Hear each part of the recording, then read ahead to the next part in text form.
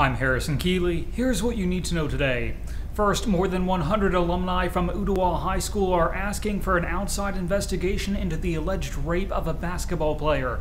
Now, the Hamilton County District Attorney's Office says it's investigating whether any misconduct involving the team took place before the recent incident in Gatlinburg.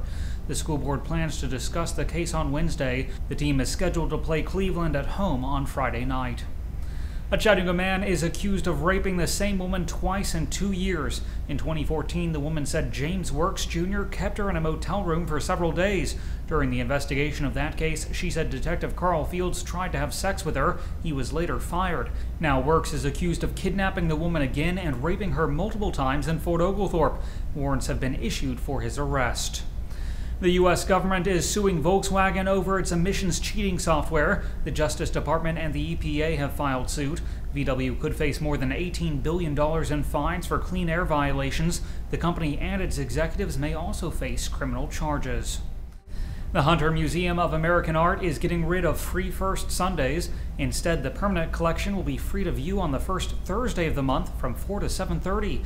The museum is also letting everyone 17 and younger get in free at any time with an accompanying adult. The top leader of the U.S. Marine Corps may visit Chattanooga for Armed Forces Day. Representative Chuck Fleischman invited General Robert Neller to give a keynote address May 6th. This year's event will be the first since a gunman killed 4 Marines and a Navy specialist last July. A Bradley County Sheriff's deputy was involved in a crash near Olin Chemical Plant last week. Michael Lee's patrol vehicle rolled over in the single-vehicle accident in Charleston. He was taken to a hospital emergency room. The sheriff's office has not responded to questions about the accident. Lee is Sheriff Eric Watson's brother-in-law. Tennessee's inheritance tax is finally dead. For nearly a century, the estates of people who died in Tennessee were subject to the tax, which could be nearly 10%. A new blow-dry salon has opened in Chattanooga. Blowout Company offers professional shampoo and styling services, but no actual cutting. There's also a coffee bar, Italian hair products, and local jewelry. It's open 7 days a week near Urban Stack on the south side.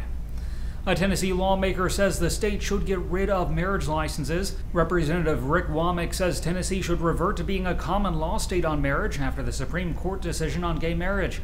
Womack previously suggested Governor Bill Haslam should be impeached for not fighting the ruling. Tennessee is the first state to release an animal abuse registry. The list will contain the names, photos, and addresses of people convicted of intentionally abusing animals. The TBI is creating the website. First-time offenders will be listed for 2 years. A second offense makes it 5. The Tennessee Vols are hiring Larry Scott as tight ends coach. Scott was most recently interim head coach at Miami. He replaces Mark Elder, who became head coach at Eastern Kentucky last month. Finally, a new store near Hamilton Place Mall lets women sell used clothing for cash on the spot. Style Encore is opening next to Plato's Closet. It typically buys items that have been in stores within the past 18 months. The grand opening is Thursday. Turning to weather, today will be sunny with a high near 44 degrees. Tonight's low will be around 24. That's it for today's news. Thanks for being with us. You can find more on these stories and breaking news at times3press.com.